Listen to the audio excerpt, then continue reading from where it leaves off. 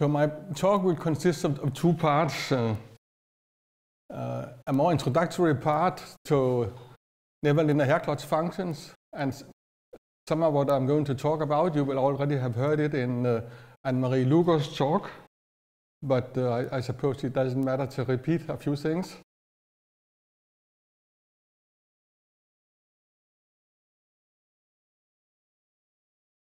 So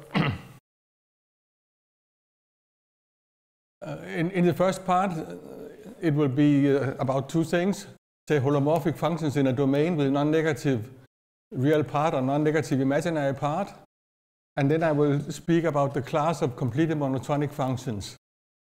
And in the second part, I will speak about a recent paper written together with two friends from Brazil, Eugenio Massa and Ana Peron.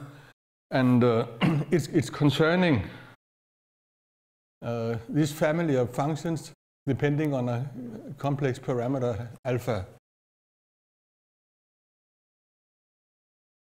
So to start, there is the famous theorem of Herglotz from 1911. It's about holomorphic functions in the unit disk having non-negative real part. And he found the integral representation of these functions as precisely the functions written in the formula. It depends on a real number beta, and it depends on a positive measure mu on the unit circle. So that is the boundary of the unit disk D. And that's a small picture of Herglotz. We have already seen it also yesterday. Something very similar is behind the next thing, because we replace the upper half plane, the unit disk by the upper half plane, just by a conformal mapping. And then the formula of Herglotz is transformed into the formula for peak functions, or Herglotz-Nevanlinna functions, or R functions. They have many, many names because they've been used in many different contexts. And so these are the functions which are holomorphic in the upper half plane and having non-negative imaginary part there. And we have also seen this formula before.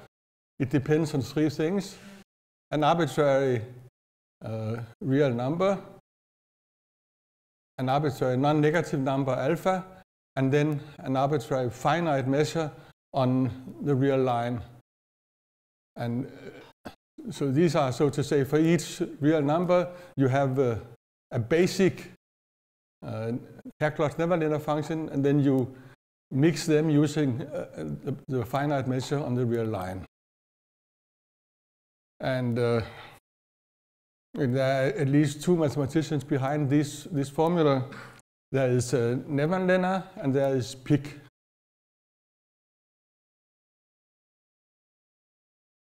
Now, using a simple identity, we can transform the previous formula to the following formula, which was also given by Anne-Marie.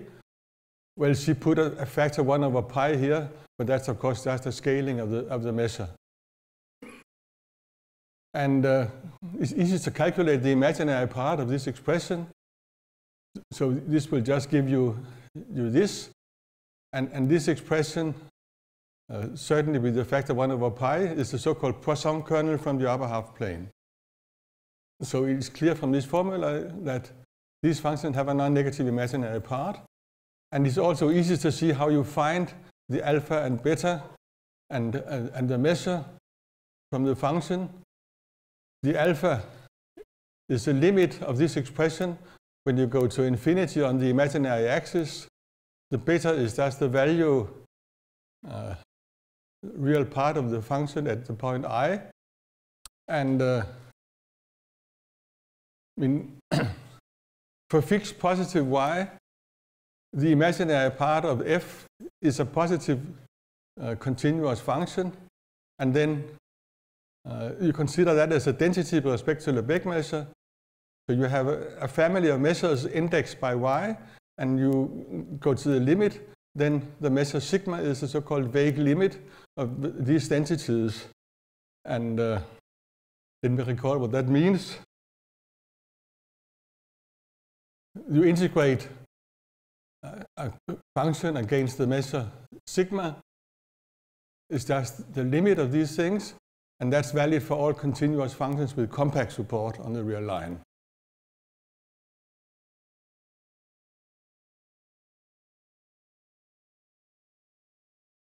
There's a small addition to say here.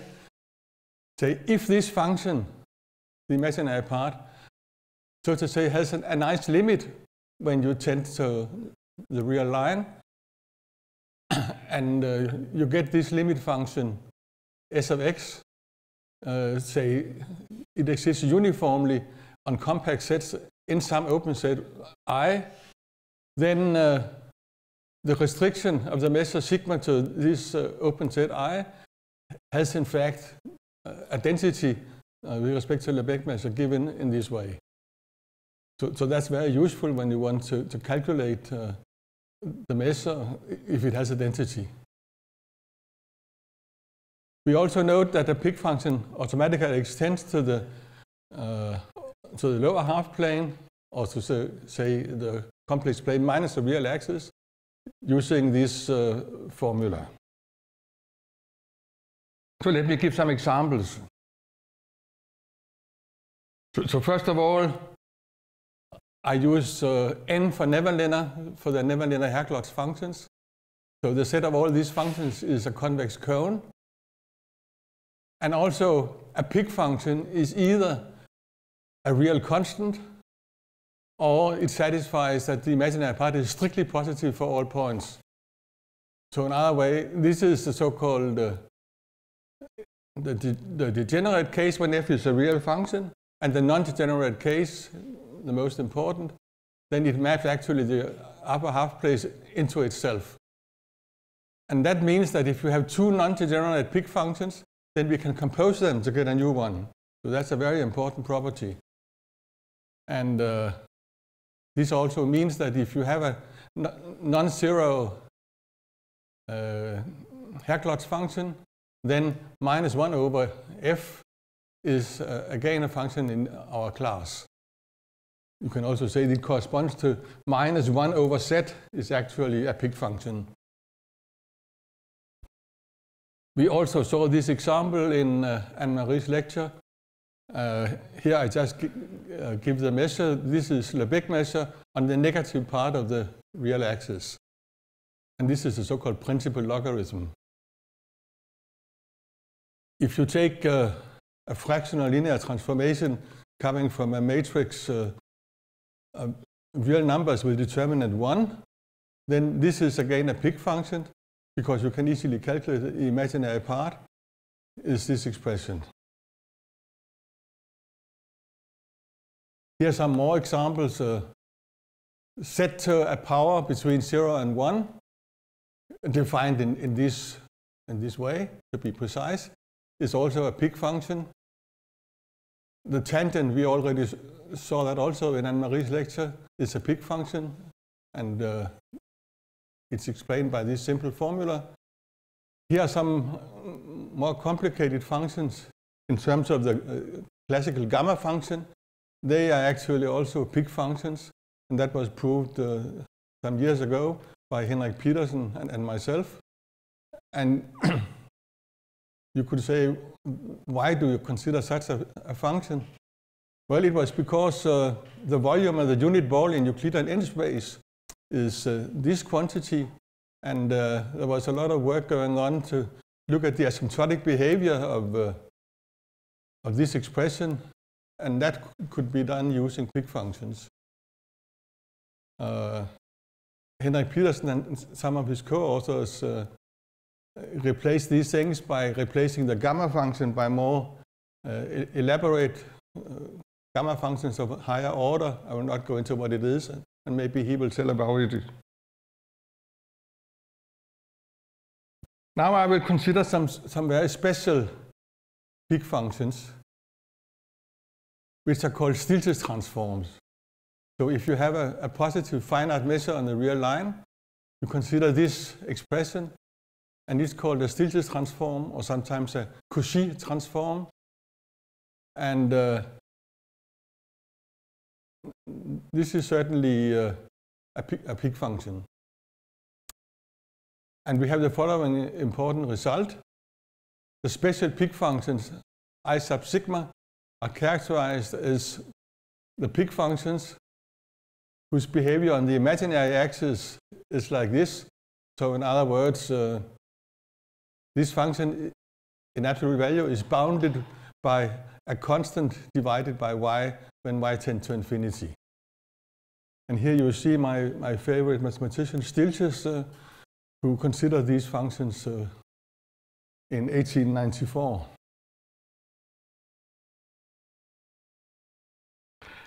And my reason for going into all this goes 30 years back, because I became fascinated by the so-called indeterminate Hamburger moment problem. Or what is an indeterminate Hamburger moment sequence, Sn? It's a sequence of numbers which are the moments of a positive measure sigma on the real line. And it's called indeterminate if there is several solutions you can use here as sigma. And that was a discovery of Stieltjes, again in 1894, that sometimes a moment sequence can be determinate. There's exactly one solution to the moments, and sometimes it can be indeterminate if there are several. And then in 1922, Nevanlinna gave a beautiful formula for all the solutions to an indeterminate moment problem. Well, first one defines 4 entire functions, a, b, c, d. They are defined in terms of the so-called orthogonal polynomials which are associated to such a moment sequence. And then for any Herglotz-Nevanlinna function f, or possible a function which is identically infinity, you make this expression, and you can do it outside of the real axis. And it turns out that this is always the Stieltjes transform of a certain positive measure, depending on this peak function f. And in this way, you get all the solutions to the moment problem.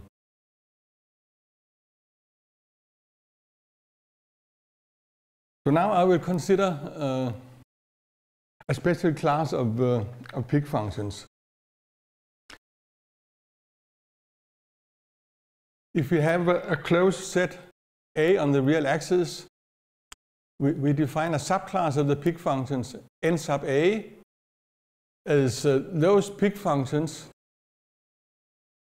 for which there exists a holomorphic function in the whole complex plane, but outside of A, which is the peak function in the upper half plane and the corresponding expression in the lower half plane. So in other words, you should be able to continue this holomorphic function across the real axis outside of A to the other holomorphic expression in the lower half plane. Certainly, if such a holomorphic function exists, it must be the limit of the function in the upper half plane like this. And this function can be characterized in the following way. It depends just on the behavior of the measure from the peak function representation. So a peak function belongs to this class if and only if the representing measure has support in the closed set.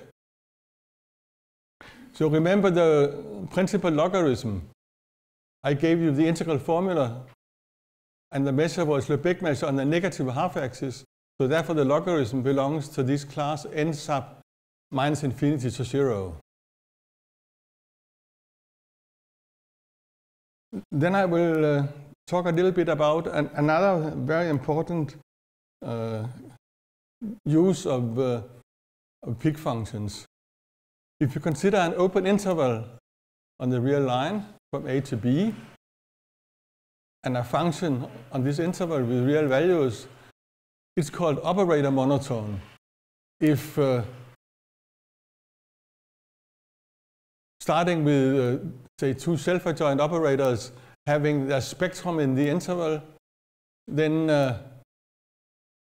we can apply the function to the operators, and then we require that this inequality subsists.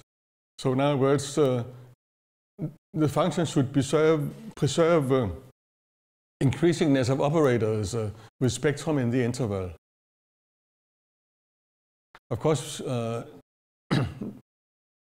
special case of operators are matrices, and actually Löwner, he proved that for a function to be operator monotone, it's enough to consider n by n matrices of arbitrary size. And in the matrix case, this is something we all know how to define using the diagonalization of the matrices. Löwner proved further that the set of operator monotone functions is exactly this class of Picq functions n sub r minus the interval. So that's the Picq functions for which the representing measure is concentrated on r minus this interval. So that's what I would say about Picq functions or Herglotz functions. Now I will come to another class of functions which we met shortly in the lecture by Putinar yesterday. A function on the positive half line is called completely monotonic if all the derivatives exist and they change sign according to this scheme. So in other words, the function should be non-negative. The first derivative should be negative and the second derivative positive. So it should be positive, decreasing, and convex functions. And of course then much more when n is 3, 4, 5, and so on. And there is a beautiful and famous theorem by Bernstein from 28, characterizing exactly the completely monotonic functions as the Laplace transforms of positive measures on the positive half line. And the only condition on the positive measure is that we should be able to integrate these functions for every positive x. Of course, they decrease very quickly, so it's not a big restriction on the measure. The measure need not to be finite, and actually when you go to 0, the function was decreasing, so this limit exists, and it's equal to the total mass of the measure, but that can be infinite.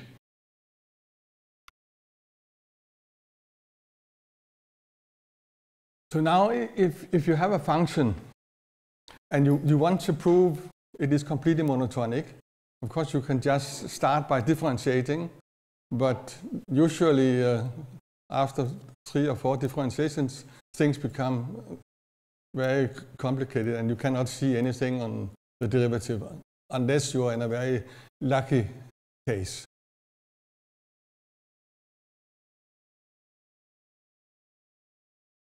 Of course, by Bernstein's theorem, in principle you could try to find this expression by Fourier inversion, and I'll come back to that, but that can also be very complicated.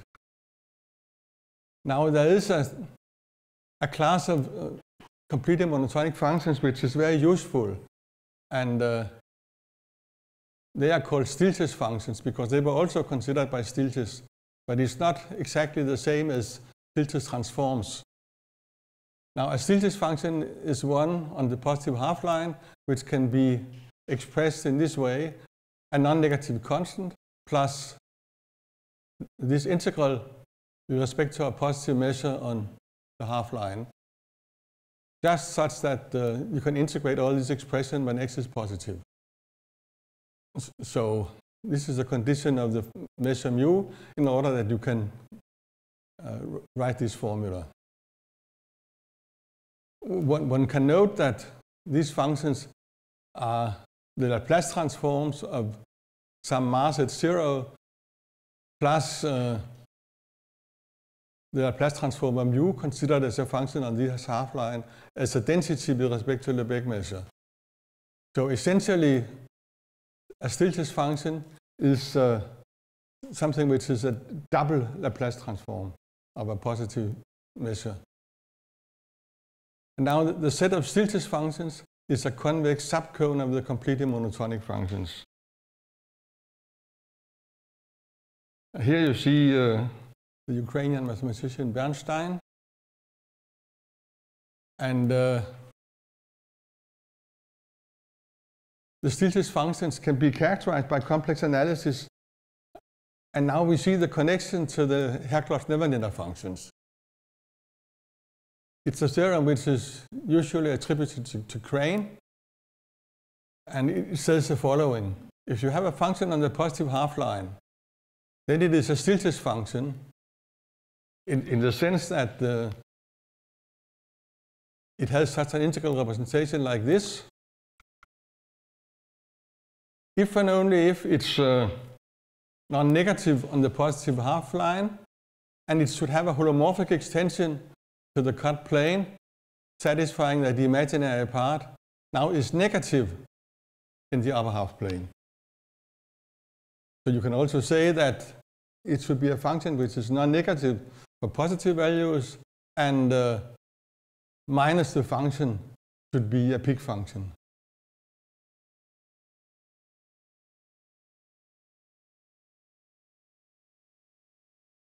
So now let me give you some examples of Stieltjes functions. If you have 1, then 1 divided by f at 1 over x is a Stieltjes function. And that's immediately from Crane's theorem. This is more complicated, that you have a Stieltjes function, then 1 divided by x times the function is again a Stieltjes function. And this is an important property which has been useful in many, many different areas of mathematics. And then it has been discovered by many different mathematicians because they needed it in their work. So a British mathematician, Reuter, proved it in '56. He had to use it in a study of integral equations. And a young Japanese mathematician, not the famous Ito, but another Ito, he proved it in connection with potential theory. But actually, already Stieltjes noticed it. But it was just something he mentioned in his letters to Hermite.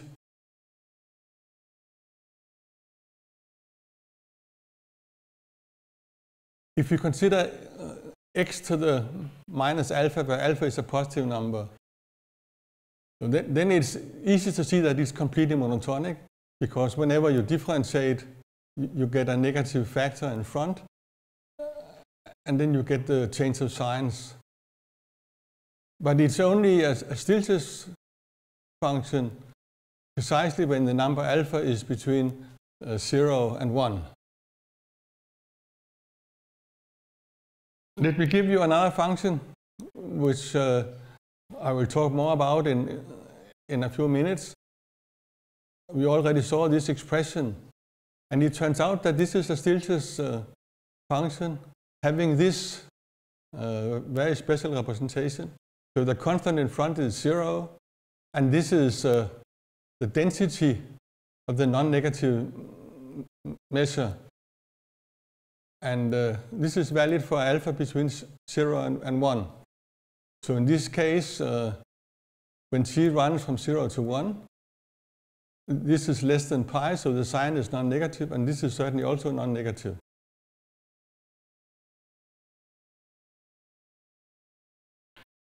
So you can say that this function is a Stieltjes function, and then also a completely monotonic function when alpha is between 0 and 1. And you can imagine if you want to differentiate this 10 times, it will be terrible.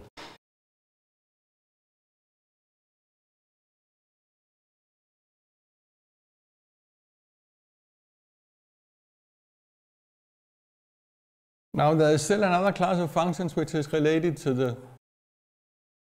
the peak functions, so-called positive operator monotone functions on this half-line. So if you have a function on the positive half-line with non-negative values, then 3 conditions are equivalent. It can be extended to a peak function in the class n sub minus infinity to 0. So these are the operator monotone functions by Loebner. Equivalently, it has an integral representation of this form, where alpha is non-negative and sigma is a positive measure. And if you divide the function by x, it's a Stieltjes function. Now, these functions have become very important, so there's even written a full book about them. And in this book, they are called complete Bernstein functions. This is a wonderful monograph by René Schilling and 2 others. And he introduced them in his thesis about Lévy processes. So you see also our functions, peak, Herglotz-Nevanlinna, come in Lévy processes.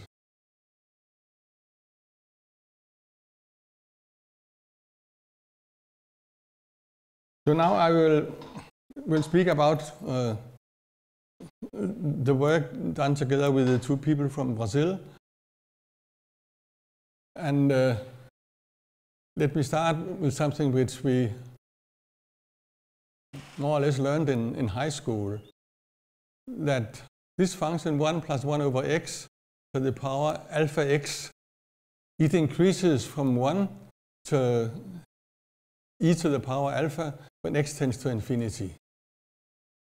And it's a small exercise to prove that the function is concave if and only if alpha is less than this number.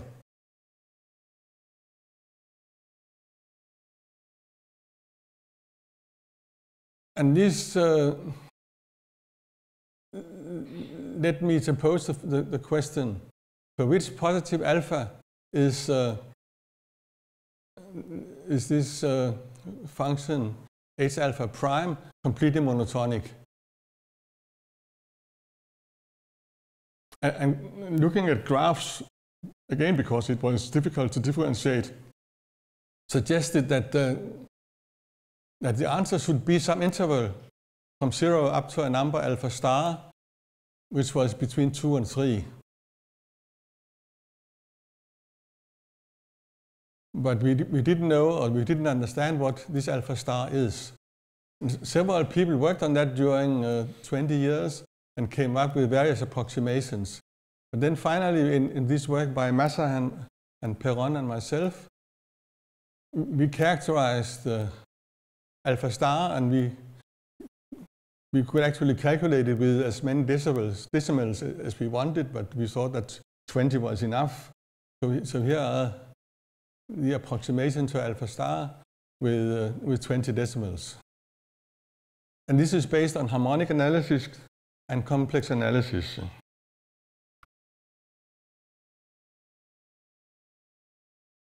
So now, for any complex number alpha, we consider this function of a complex variable 1 plus 1 over z to the power alpha z, defined as this expression where we use the principal logarithm, which is defined in the cut plane.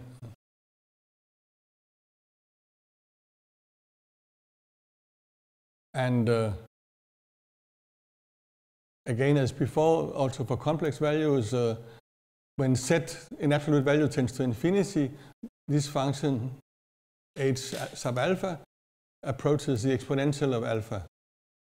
And so we look at this function, which is now defined in the cut plane, where we remove the negative axis, and alpha is an arbitrary complex number. So the question is, for which non-negative alpha is this function a completely monotonic function? And as I already told you, Alsa and myself proved in 2002 that it's a Stieltjes function, hence completely monotonic when alpha is between 0 and 1.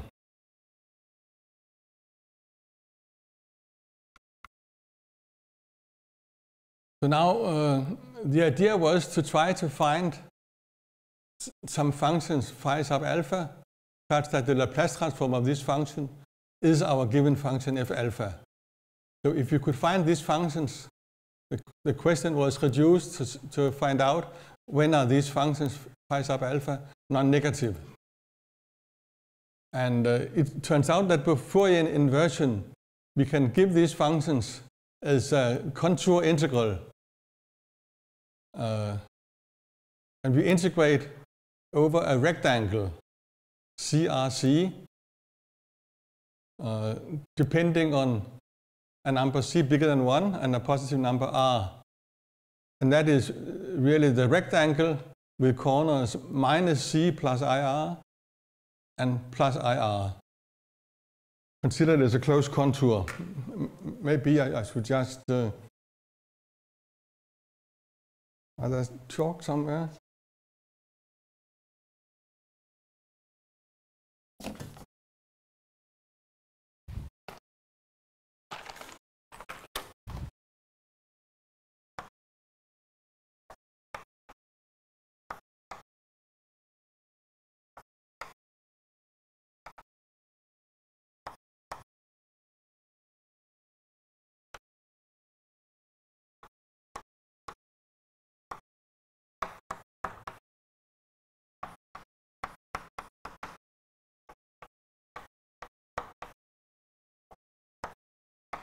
So this is the contour, and actually the value of this contour integral is independent of where C is to the left of minus 1, and independent of how big the positive number R is.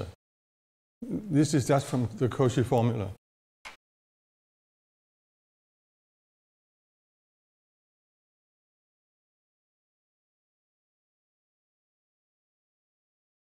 The first thing one should notice is that our function is actually holomorphic outside of this, this cut from minus 1 to 0. And that's why it was independent of, and because of holomorphy, you can move these points and you can move it up and down. And why is it so? Well, if we consider a function g sub alpha, where we replace z by 1 over z, we get this expression, and and we have a power series of this function giving like this. So this expression really shows that if we define g alpha as 0 as 0, it's a holomorphic function in a unit disk, and this expression is then the holomorphic extension to this cut plane. And then we can prove that the power series of this function in the unit disk is given like this, where Pn of alpha is a sequence of polynomials in alpha. And I will explain what they are next. Well, they can simply be defined by putting P0 equal 1, P1 is alpha over 2, and so on. And then we have a recursion formula. So if we know the first n polynomials, then the next one is given by this formula. And it turns out that it's a polynomial starting from alpha up to alpha power n with strictly positive coefficients, and the first one and the last one are simple, and the rest can be expressed in terms of Stirling numbers, but that's quite complicated. Well, it depends on a formula in combinatorics. If you take the exponential of a power series, it's again power series, and the coefficients are so-called Bell exponential polynomials. And again, they're given by a recursion formula. If we know the Bell partition polynomials for the first number of variables, we get the next one by this recursion formula. And this will actually give us that our polynomials Pn of alpha are these expressions where these coefficients a1 up to an are given by these simple expressions. So now we consider our function f alpha on the imaginary axis. And it can be written like this. But when y is 0, we have to take the limit, which is this. And it turns out to be a continuous function which belongs to L2, but not to L1. And I will not go into the proof of this. But since it's an L2 function, it's actually the Plancherel transform of another L2 function. I call it G sub alpha. And by Plancherel's theorem, we have an isometry of L2 onto L2. And so the function G sub alpha is inverse Fourier transform of this function f sub alpha on the imaginary axis.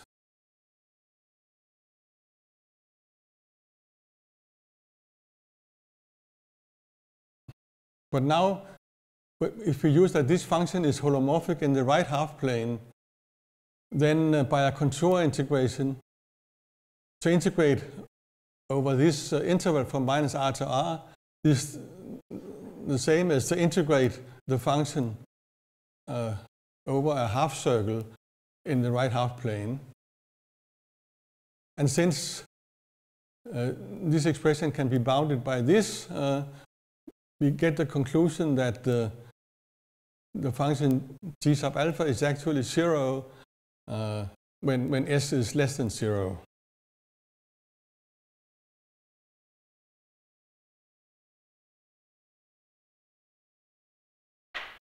So we arrive at that these functions phi sub alpha, they're actually entire functions because you integrate over a compact contour. And it has these power series, and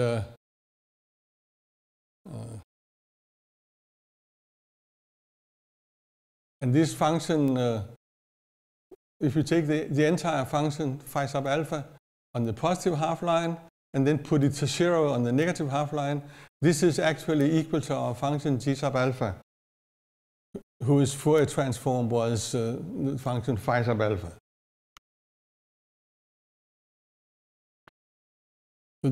So now we use that the function was holomorphic except for this cut.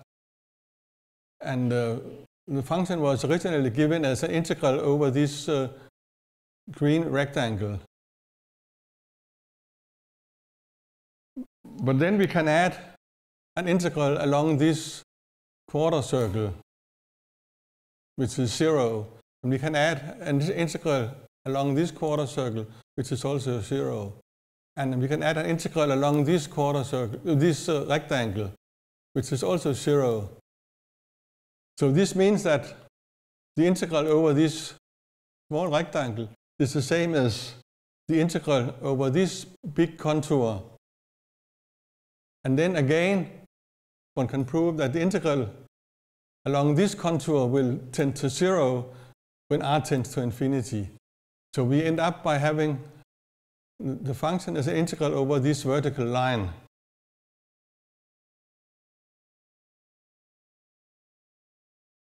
Well, first, this was the integral over a part of the imaginary axis, and this was the integral along this, this curved part in the left half plane. And when r tends to infinity, this will go away.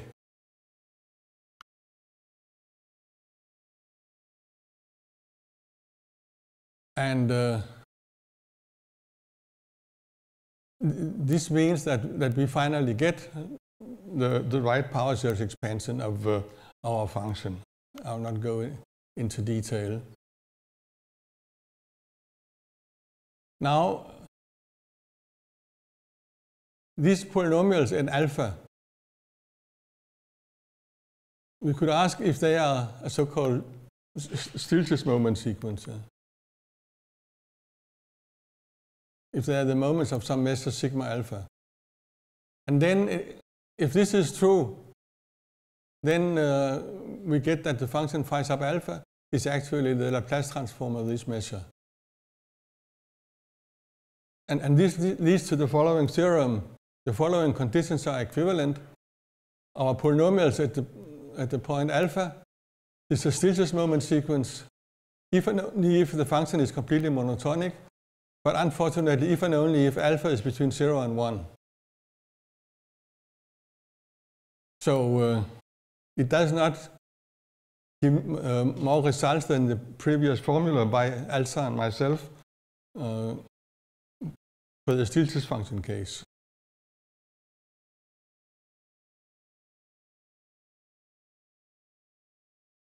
And this was our contour integral.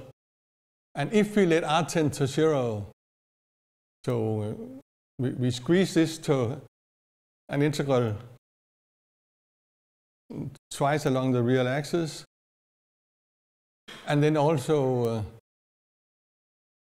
and we keep alpha between 0 and 1, one can see that this will converge to this expression.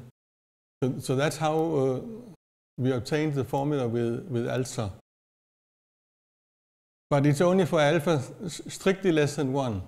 If you let alpha tend to 1, there will emerge some expression from a singularity, so that will give us a special term in front. And this expression, when alpha tends to 1, just reduces to this expression. Of course, you would be tempted to say, why don't you do this for alpha bigger than 1 also? But when alpha is bigger than 1, then first of all, this sine function will then be negative on certain part of the interval. But also, there is a singularity at 1, and when alpha is bigger than 1, this singularity is then not non-integrable. So the middle formula here will have no sense when alpha is bigger than 1.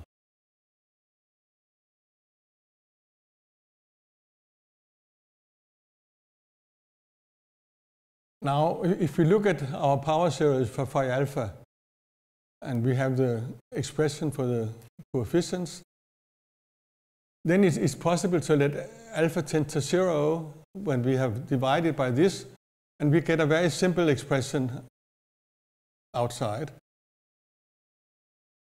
So this function will be 0 if and only if 1 plus s times e to the minus s is 1. But there are no real solutions.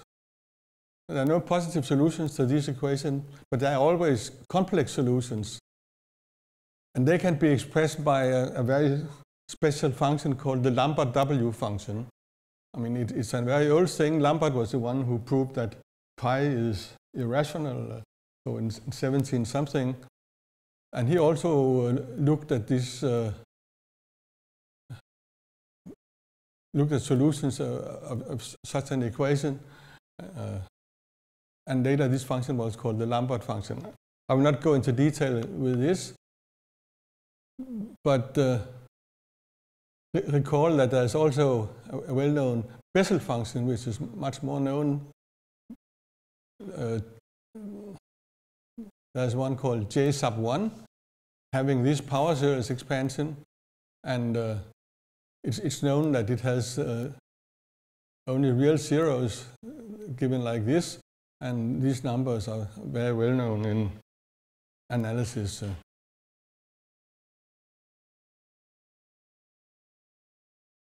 So this means that, roughly speaking, our functions phi sub alpha, they are close to the Lambert function when alpha is small, and they are close to the Bessel function J1 when alpha is big. And that really explains when this function phi alpha will be non-negative, which was our goal.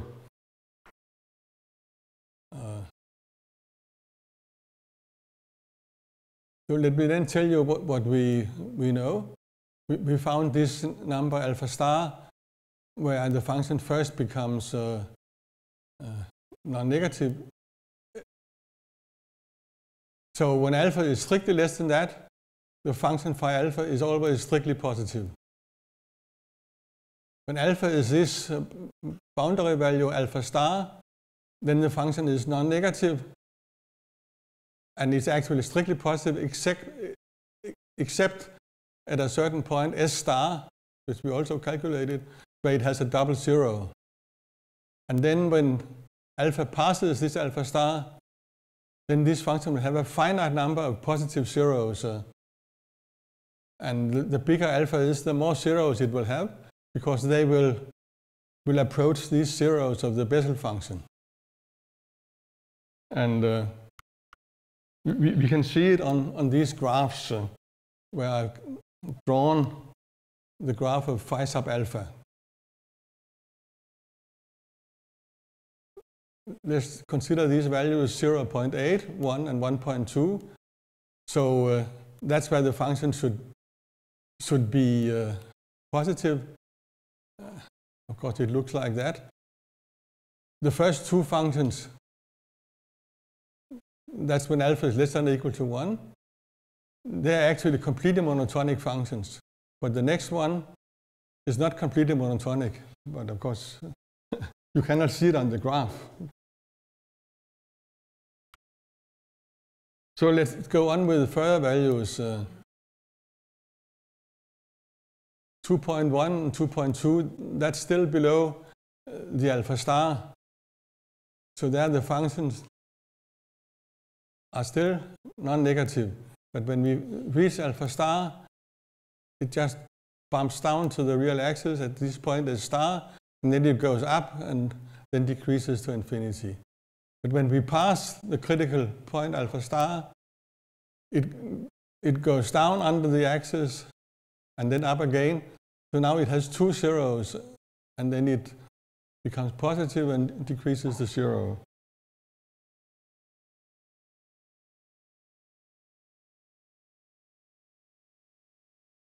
For these values, you see that the first zero moves to the left. So the first zero is actually a decreasing function. But now, when we have alpha equal to almost 6, so then it has two zeros, it goes down, and then it goes up again, and then it comes down, and then there's a certain point where it has a minimum, and 0, and then it goes up and decreases to 0. And then, if we take other values of alpha 9, 11, and 13, you see that now there comes several zeros, and for alpha equals say 40, it has many zeros, and here I've just multiplied the function with a factor, so we can better see. I mean, it's the red curve. It cuts the axis there and there and goes a little bit below. But now when we scale it, it's more clear that But again, we cannot really see if it goes below, but if you scale it even more, we can see that now 1, 2, 3, 4, 5, 6, 7, 8 zeros, and so on.